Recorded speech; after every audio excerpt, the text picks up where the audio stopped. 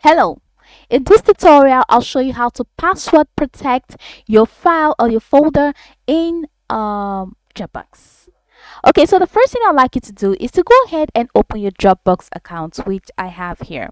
If you do not have a Dropbox account, ensure you go to dropbox.com in your Google search panel to sign up. All right, so follow the on-screen instructions to register and sign up. Once you're done, your account will be created and it will take you to this page, which is the Dropbox homepage. So right here, we want to learn how to password protect our folders in Dropbox. So right here we have our folders here, that the project folder, we have the my ad folder.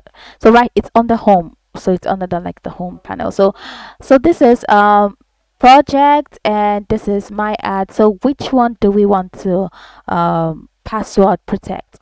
So let's just go for my ad. All right, so right here, just hold it and you see share and you see all other options there, but just click on share. So just click the share. So to say share this folder anyone with this link, or just a lot of options here, but just go ahead and click settings. So here we want to set a password to my ad file. So right here you see who has access, anyone with link, so you can definitely change either only people invited or anyone with link. You can just select any that you like. Okay, let's just say only anyone with the link. And so right here you see expiration, it's expiration. All right, so disable this link on a specific date, require password, set a password to limit access to folder, and we have disable download.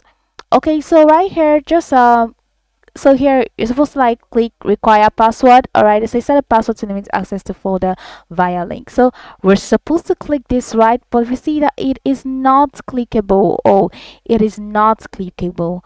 All right, so that means we can't do that. And why can't we do that? It's because we have not upgraded to Dropbox Professional. So right here, look at this banner that says upgrade to Dropbox Professional to enable all link settings. So once you upgrade, you click on this link to upgrade to Professional. Once you do that, once you upgrade to Professional, all of these link settings that we could not access will be enabled, including require password.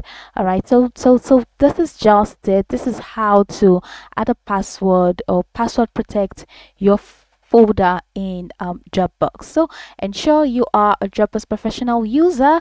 Once you do that, once you upgrade, this options will be enabled and you'll be able to add a password to this folder.